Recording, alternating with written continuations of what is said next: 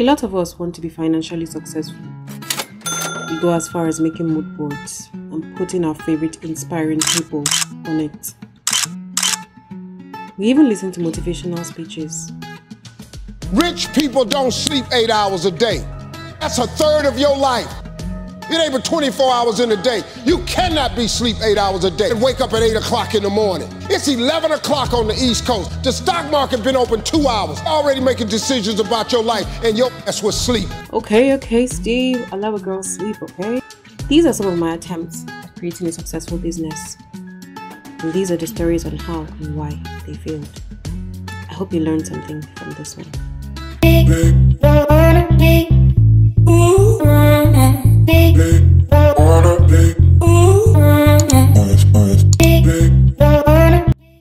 I actually got inspired to do this video when I saw Annie Long's video where she talked about this topic, why her business failed in the first year. And I also saw Tayo Aina do this video recently, so I'm just like, you know what, the universe is speaking in that say you're going to come and tell your story. You don't know who's going to learn from it. I'm pretty sure that we have people who have tried to start businesses here, and or maybe you were running a business currently, or you're planning to run a business, or you as well have a business that has failed. You can relate, right?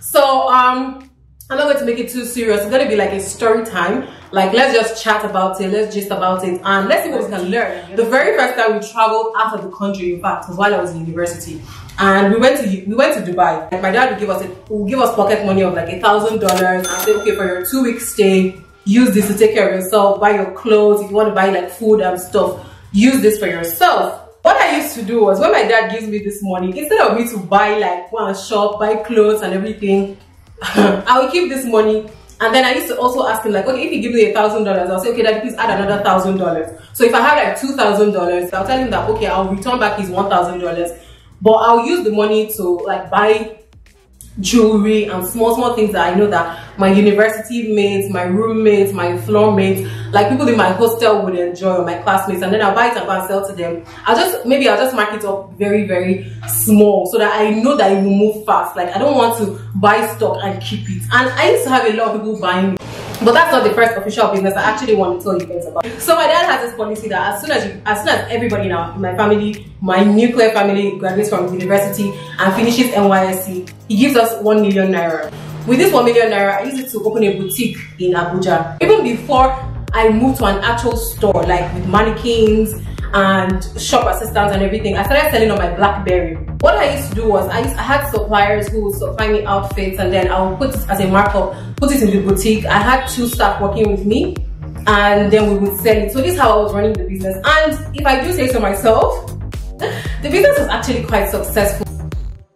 It was very stressful because I wasn't physically there. It was a business that needed my physical presence, which is one huge mistake any entrepreneur can have. And obviously, when you first start the business, depends on your capacity, you might not be able to employ staff immediately, but you have to, absolutely have to put it in mind that you need a succession plan for the business. Because anytime we will travel for like vacation and stuff, there will always be an issue or the other. Customers always complain and tell me that their delivery was mixed up, or somebody will enter the store to buy something that I've told the person maybe it's like $100, and my shop assistant will sell it for like $50. I have to call the person and say, no, you don't do that. Or somebody will walk in and say, oh, I'm Ndatse's friend, give me for free. So it wasn't sustainable because I didn't have any succession plan. When we came back from vacation, I decided to go to Dubai and live there, and also to work and to school. There was nobody I could hand over the business to and say, okay, be running it for me while I'm in Dubai, which would have been an ideal thing because I could have been supplying items to the store from Dubai since I was there physically. But unfortunately, I didn't have anybody there. Yeah, so don't create a business that cannot last in your absence. It's the worst thing you can do to yourself as an entrepreneur, like absolute worst. Just make sure that you have the right people in the right place. They have to be the right fit for your business. That's that on that. Like, I can't stress that enough. That one is all caps. Put the peg in the hole. That's that on that. Now, oh my god, my second business, which is I believe that this is my law, I was really cashing out. So how this hair business started was my parents traveled to Dubai one time without us, and my parents at that time, they used to really love Dubai. Like, if you tell my mom now, let's go on a vacation, so sure that she's going to tell you that she wants to go to Dubai, even if she has gone to Dubai 1 million times. Anyway, so this second business, one time my parents went to Dubai and then they met an Indian person, and he got my contact details, and then he sent me an email that he could supply me human hair. I decided to explore the option because I've always been this like entrepreneurial spirit kind of girl. Like I've always been driven by having my own thing, running my own business and everything. So he sent me the initial samples, and I sold those samples and people really liked it. I got really good, amazing feedback from them, like the customers, the salon guy, and even me personally using the hair. I knew that it was good quality. So I think I only had about $1,000 at that point. No, I only had $500 at that point. And he told me that the minimum order quantity was $1,000. So I reached out to my sister who was living in Dubai at the time, and I was like, Edima, do you have $500 to add to my $500, and then I'll use it to start business, and we can be co-owners of the business, or I can return your money later with interest. So my sister sent me, I think she sent me like $1,000 or something, and she was like, okay, use it to like just start running the business and everything. Let's see how it goes. You guys, when I tell you that I love this business so much, I love this business so much because I was cashing out.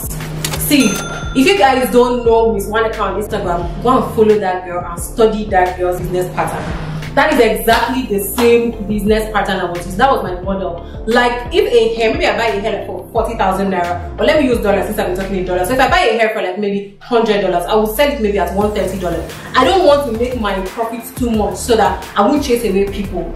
Meanwhile, if the market was saturated with people that will buy $100 and sell for $300, so that's where I stood out. And that's the same thing Miss Waneka does, like small markup but sell quantity. Trust me, the person that is selling 1,000 pieces with only 5,000 naira profit is still richer than the person that is selling 2 pieces or even 100 pieces with 10,000 naira profit. You do the math, go figure. You won't believe that within maybe a month I had already made like $3,000 on this first order, because obviously like longer hairs have more profit than shorter hairs, and at the time people were really requesting long hairs, like long hairs like waist length were in, they were like skirts. I was really selling a lot of long length hairs. People were buying this hair, like I was cashing out big time. Within a month I had already gotten back my return on investment and made a profit of $2,000. So I paid my sister and I paid her with interest. She was so marveled. She was like, like this was just doing her like film trick. She was like, she couldn't believe it. Then she now said that okay, she wants to invest more in the business. Like, should she give me more money? And I said, okay, fine. Like, we can run the business together. Like, we can be partners. So you cannot believe that the next money we invested into the business, we're just cashing out. Like, we're cashing out. That was the money I used to buy myself my first iPhone. Like, that was legit one of the proudest moments in my whole entire life, like buying myself the first iPhone. I remember it was 150,000 naira then. I was like I felt so proud of myself, like oh my god, see what I'm able to do for myself. It's not like my parents couldn't do it, but just that liberation and just that, you know, empowerment of feeling that I didn't even need to ask them. Oh, you guys, I can't describe this enough. So why this particular business failed was because as we kept ordering and ordering, eventually the straw that broke the camel's back was one day I told him to send me bulk order. So I ordered from my supplier, and then this guy changed the quality. Like the quality he had been steadily supplying me, he suddenly changed it and sent me inferior quality. I was so upset, you guys. I was so upset. Like I think I almost cried. I sent it to my hair guy and he was like, oh, this quality is not good, send it back. So I called my supplier. I was so upset. I was like, how can you send me this quality? What's wrong with you? Like I'm one of your biggest clients in Nigeria. How can you even think of sending me this kind of quality? What's wrong with you? Like, this is the end of the business. I'm not doing again. So I cancelled him and I was like, okay, let me search for another supplier. Guys, till this day I have not found a supplier that supplies me his quality. Like, I still have a friend that bought that hair from me. This was like maybe 7 years ago. 4 years after, she told me that, please, do you still have that hair? That she still has the one she bought from me and she's still using it. That everywhere she wears that hair to, people ask her where she got it from. I tried reaching out to the guy eventually, like, you guys, it just didn't work. I didn't find another supplier, and I really did not want to like tarnish my brand image by selling inferior quality and replace. People are already used to me having the best quality hair in the market, and then I'll now replace it with inferior. I didn't just want to go into all of that. So What I would tell you that you can learn out of that is that you should definitely have a backup plan when it comes to the vendors that you're working with. So if you are in a supply chain kind of business, if you're into buying and selling, you cannot rely on one person. You cannot rely on one company to be your supplier. Like, no matter how established the company is, have at least 3, 4, 5 that you can always use as your backup. Because see, this is what ruined seriously, this was a gold mine. That is why whenever Miss Monica puts on her page and she's like, oh, you guys are sleeping on hair business, it's a gold mine, you make more money from it than oil and gas, I believe her. Seriously, I believe that girl. Do you know how much that girl makes on one sale? She can make like 300 million naira on one sale, and her profit margin is not that high. So anyway, that was the third one. That was the second one. Actually, I'm cringing as I'm telling you guys about this one because it's a bit awkward. I feel very stupid for venturing into this business because I feel like I should know better. Like working for a multinational and having tried different businesses over time and still running my own business right now, I feel like I should know better. So basically, when I got into makeup, I'm very interested in the makeup industry. Like I would like to eventually have my own foundation line, my own skincare line or something. But I realized that everybody was having their own eyelashes, like Ndatse eyelashes, Mary eyelashes, Dolapo eyelashes, Zainab eyelashes. Like everybody was having their eyelash line. I was like, I don't think I want to go to the house and now say, oh, come and start buying Ndatse lashes, because lashes are lashes. Like they're everywhere in the market. Like every Tom, Dick and Harry is selling lashes. Even if you call it Minko, you call it. If they want very cheap lashes, they will get. Like you can literally even sit down on your phone and order by yourself from Alibaba. So I was just like, I don't think I want to go that line, like stamp my name on lashes and everything. I stumbled upon Bobrisky's page. People are already very familiar with Bobrisky, the name, the brand. So it's going to be an easy sell for me. Let me just become a retailer. So I asked my boyfriend for the money. My boyfriend gave me, and I promised him, I was like, okay, just give me this money, I'll sell so amount and I'll give you back the interest. He was like, no, don't worry about the interest, just use it and invest in yourself. I was like, boyfriend of the year, Casey, comment below. So he gave me money and I invested in the lashes. I bought 25 pieces to retail, and again the profit margin on the lashes is not much at all. Like it's not plenty. I'm not making up to 500 naira on one piece. So what had happened was that I got these lashes and they supplied it to me, and they promised me that they were going to post my name on their page as one of their suppliers. So I was like, okay, fine, at least that will help me with the publicity. Like that would really go a long way, because me on my own, I'm not sure I can market it fully to reach as many people as I want. Do you know that stock of lashes, I still have like half of it sitting in my room, because I tried selling it, and maybe because I'm dramatic, I bought the really dramatic, the really long. You guys have seen me use those style of lashes. I bought a mixture, but I bought majority of the really dramatic, really long eyelashes. And why this is a big mistake is that I didn't survey the market. I have a lot of makeup artist friends, and not a lot, but I have close makeup artist friends.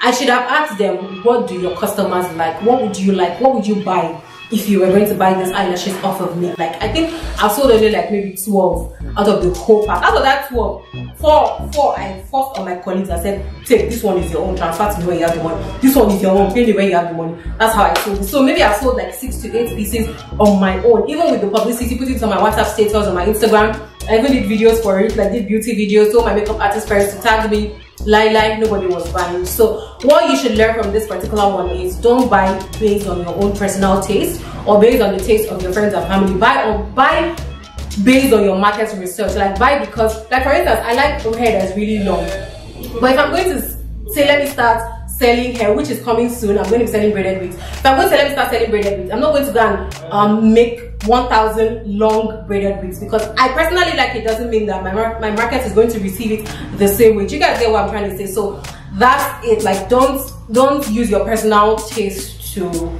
buy. And then another really important lesson, which I think is way more important than the personal taste, is don't buy just because of the clout. So just because it's trending at the moment, or just because it's a popular celebrity that is making it, or it's a popular brand and wants to be affiliated with them, don't start a business on those reasons. Start a business with a vision, a mission, and a purpose. So which leads me into the fourth one actually that I was going to say was when I tried to start a travel company. But my work is so busy that a travel company, a travel website is a site that you need to be hands-on, like 24/7. You need to be answering people, customer care, emails and everything. So I know that it's not the time for me to start that, so I just paused that one. But which brings me to my last point. So you guys know that I'm into production. Like I produce videos from people. Like I will come with my whole setup, my lights, my cameras, my tripods, everything you need to do. I will do the editing, the directing, every single thing you need. I'm just starting out, but we are getting to movie level, you guys. We are getting to movie level. So obviously, from all these things I've learned over time, I'm watching other people and studying people's business, and most importantly, knowing that this is my passion, this is something I'm gifted in, this is something that I had a mission and a vision for. I know that it's definitely going to be successful. So you guys, make sure you holler at your girl and tell a friend to tell a friend to tell a friend. So that's it for this video, guys. I really hope that I haven't rambled. I think I really want everybody to learn from my mistakes. Like, don't make the same mistakes I made if you can avoid it. Why wouldn't you avoid it? But that's it for this video, guys. I think you guys have learned a thing or two from this video. I can't wait to see you guys in my next video.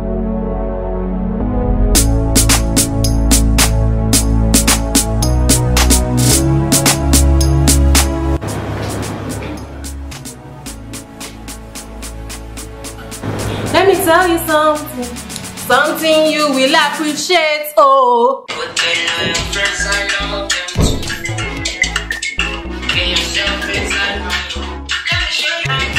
Something you will appreciate. Oh, hey! Something that ever wanna see.